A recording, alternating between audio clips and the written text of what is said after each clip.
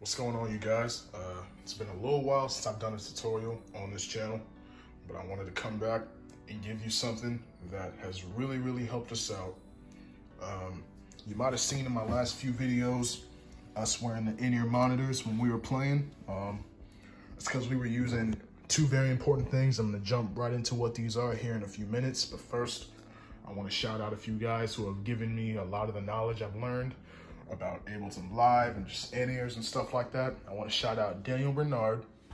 I want to shout out Will Doggett of From Studio to Stage. And most importantly, John Mike. I've got a lot of his videos saved where he gives tutorials like this. So thank you guys. I know you're probably never ever going to see this, but thank you guys for all the help you've given me for this. And I'll link all their channels in the description so you can go subscribe to them. Please go subscribe to them. All right, so we're gonna jump right into this tutorial. So let's do it right now. Here we go. The first thing I want to introduce you guys to is the Behringer Xenyx 502. I'm pretty sure that's how you pronounce that word right there. Behringer Xenyx 502. What this is, it's kind of like a very scaled down mixing console that you can run sound into and get sound out of it. It's just basically the Behringer X32, but just very downsized. You know what I'm saying? I feel like if you can run audio in and then get audio out and split it and everything, I feel like it counts as a mixing console. So that's the Behringer Xenyx 502. This is kind of like the main hub of what we're doing here. This is how we're gonna get all our audio in and into here. This is the next thing I'm gonna show you. This is a headphone amp. I think it's pronounced Pfeiffer, the Pfeiffer Technology N6.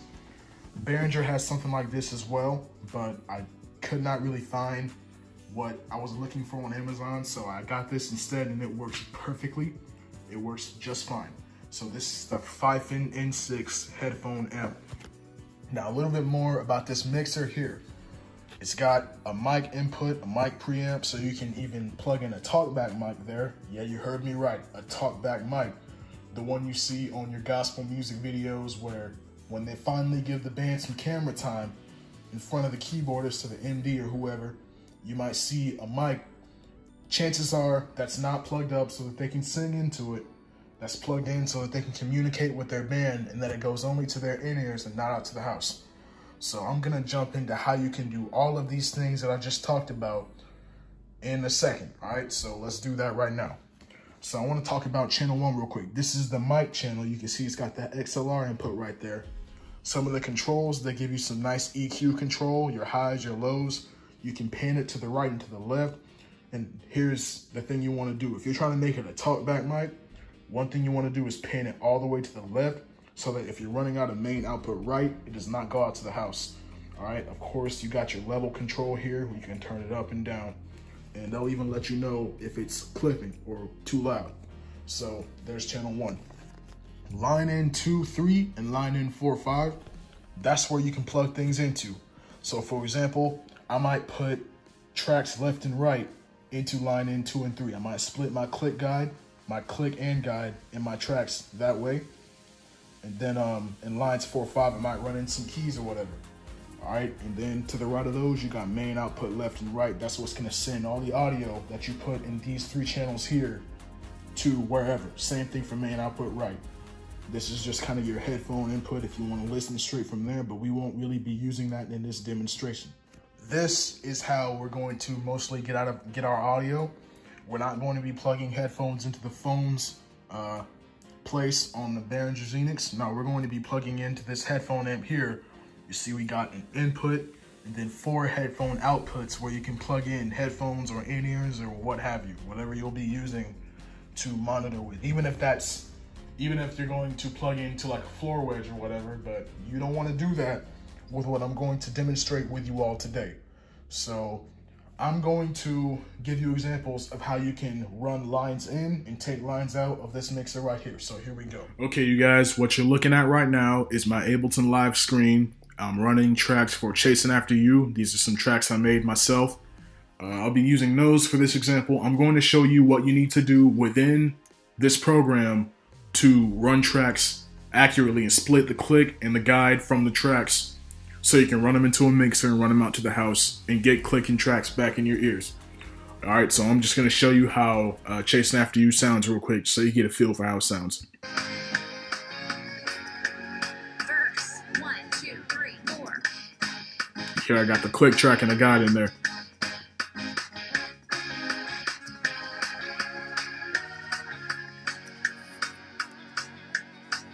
Alright, so that's how it sounds. Just wanted to give you a feel for that.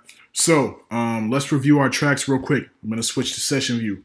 I got my click track and my guide. And if you've seen any video, like any tutorial video about how to run tracks in a worship setting or whatever, you know that if you have tracks like these, a click, a guide, cues, whatever you might call it, these are not supposed to go to the house where everyone can hear them. Am I right? These should only go to in-ear monitors or your drummer or your worship leader or your MD or whoever you're running a set of in-ears to. The point is, wherever they go, it should not be a situation to where everybody can hear it. So I'm going to show you what you can do to kind of split them so that only tracks go to the house and no click goes to the house, just the in-ears, all right? So it might be a little complicated. I'm going to try my best to explain it clearly, so bear with me here. So I got my click and my guide. What I'm going to do is I'm going to select both of these by holding down Shift while click track is selected and press guide. Okay, so what I'm going to do, you see how down here it says Audio 2 and Master? I'm going to select Master, and instead of saying Master, I'm going to select External Out. That basically means it's not going to the main place, it's going to wherever else you send it. So if you have an audio interface or something like that, you can send it to whatever output you choose, whether it's 1, 2, 3, 4, however many outs your audio interface offers. So I'm running out of the headphone jacks, so I've only got 2, left side and right side. So it says that it's going to both the left and the right now. 1 and 2. 1 means left, 2 means right in this case. We don't want that, all right? We only want it to run one way, and that one way is to our in-ear monitors. We want the click track and the guide to stay out of the house. We don't want the congregation hearing that like us musicians do. I know we like it, but they don't. So we're going to change 1 and 2 only to say 1. Or you can change it to say 2 depending on how you want them to route. I usually like to keep my click and guide on the left. That's just me. I've only seen people do left, so I'm going to change them to 1. Okay, everything else here, our loop, our effects, bass, every other stem that's here, we want to select the first one that's not a click track or a guide. We want to hold down Shift and select the very last track. We're going to send audio 2, not to the master, but we're going to send that to external out as well. Let me show you a few options what you can do. You could say for it to run only to 2, which is the right side. But the thing is, what I like to do, I like to hear the click, the guide, and the stems so I can kind of get a feel for where I'm at. So you could completely split them to where you can only hear click and guide and not the tracks.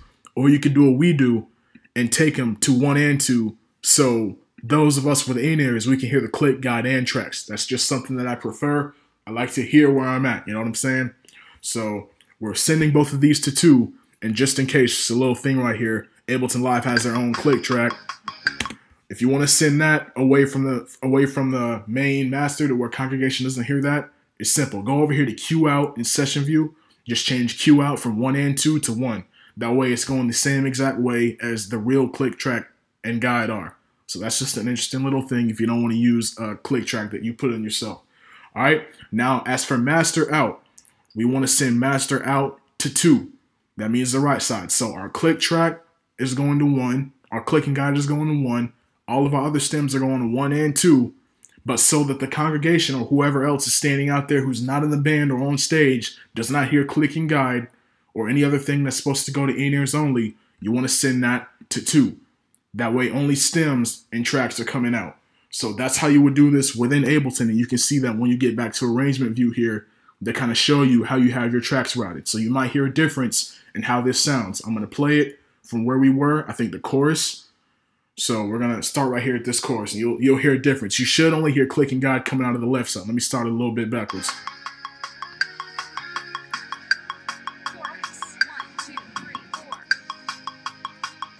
You notice how I only hear click track, Ableton Live's click, my own click track, and that guide that just happened. It's only coming out of the left side, and all my tracks are coming out of both sides. All right, so that's how you would do that in Ableton Live. So now that we got all our routing within our program figured out, what we're gonna do is we're gonna head back to the mixer so I can show you how you can route all that out to the mixer and get tracks out to the house and click and guide only to your in-ears. So let's go ahead and do that. All right, our audio is routed. So what I'm gonna do now is show you some cables that you're gonna need to make this setup work. So you got a few options as to how you're gonna take sound out of the laptop to your mixer right here. So here's option number one. You can use this splitter cable that you hear a lot of people talking about, where it's got an 1/8 inch, which you will plug into your laptop right there. So I'm gonna do that now. You got the 1/8 inch end that'll plug right into your laptop. Then you got this dual 1/4 inch thing where the black is the left side, this is the tip side, and your right is the red side or the ring side. So here's what I'm going to do. I'm going to take my left side, plug it into line 2 and 3, plug black into left and red into right. And here in a minute, of course, I'm going to show you how it sounds using my iRig. So that's what's going to plug in there. And you're going to hear, I'm going to run really quick. I'm going to take just a standard 1/4 inch cable and I'm going to run main output left into my headphone amp.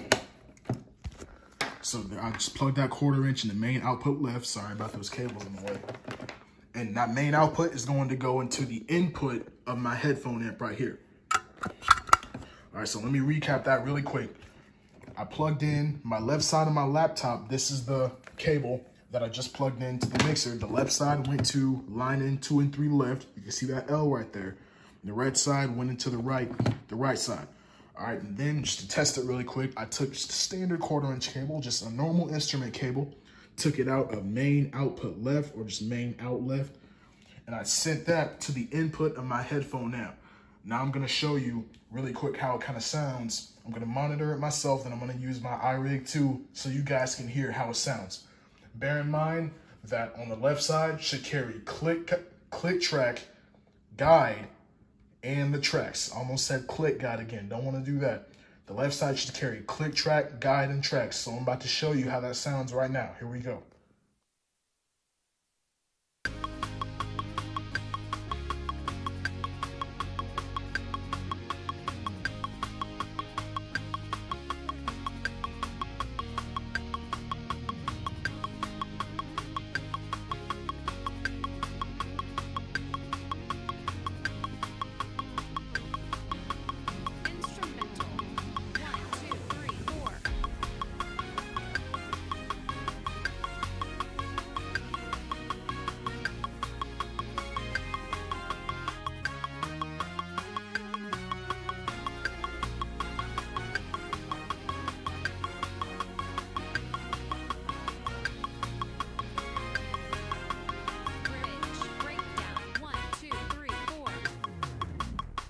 All right, so you see how when that mix you just heard, see I had my in-ears plugged into 2 and I had my iRig plugged into 1. They're both turned up at the same level so we can hear the same thing.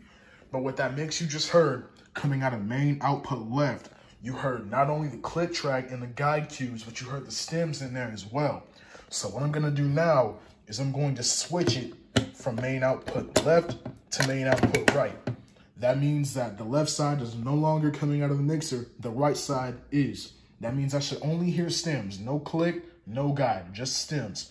All right, so that means the right side is what's now being sent to the mixer, so I'm going to demonstrate that for you guys now. We should hear no click, no guide, just stems. So let's check that out right now.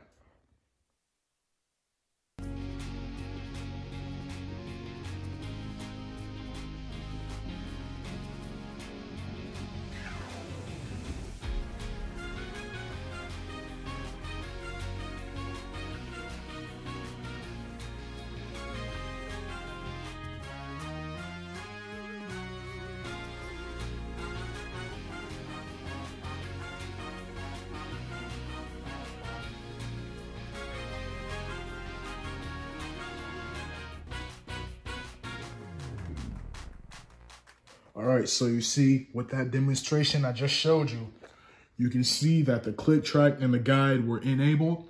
I did not turn them off, they were on. But you see, the reason why you didn't hear it, and I know I said this 100,000 times, but I need you guys to really understand, they're really split off, so you never have to worry about your click making it out to the house. It will not happen as long as you set it up correctly, all right?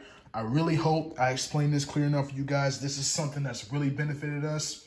We've had problems, people saying it's kind of too loud, and then when we would turn down, now we can't hear ourselves. So with this in-ear monitor system, we really feel like it can benefit a lot of people. It's portable, it's simple, it's real cheap. I'll link everything that I'm using in this video, I think except for the laptop, that I used in this description so that you guys can see exactly what I use and you can pick it up for yourselves. There's one thing I forgot. I did forget that you can also use something like this to split out your signal. It works the exact same way. The only difference is you would have to get 2 more 1/4-inch cables. So the reason why they're so similar, you see, they both got the red and black. So all you would have to do is take a 1/4-inch cable. These are both 1/4-inch females. So you would have to take a 1/4-inch cable out of each one of these outs if you want to make it to the mixer. It's real simple. Just plug the 1/8-inch side, the 1/8-inch male side, into your laptop, and it works the exact same way. Just take a 1/4-inch cable from the black side, plug it into where this cable is right now. You would just plug that into where this cable is right now. Same thing with the red. Take a 1/4-inch out of there, plug it in right to where the right side is now. That's actually the method that I've been using, mostly because this cable is only 3 feet. It's kind of too short. So that's the method I've been using. I really like it to where, like, they don't really know each other. Like, they're completely split off. So there's no chance of it, unless I route it incorrectly, there's no chance of click or guy making it out to the house. So I really want to thank you guys for watching today. I really, really hope this video helps somebody out. Somebody in a really small church that can't afford, you know, a $1,000 or $3,000 in-ear monitor system. Everybody's on wireless packs. Thank you guys for watching, man. And please give this video a like, man. You know how we do. Hit the like button, the comment button, the subscribe button, especially that last one. Really thank you guys for hanging out today.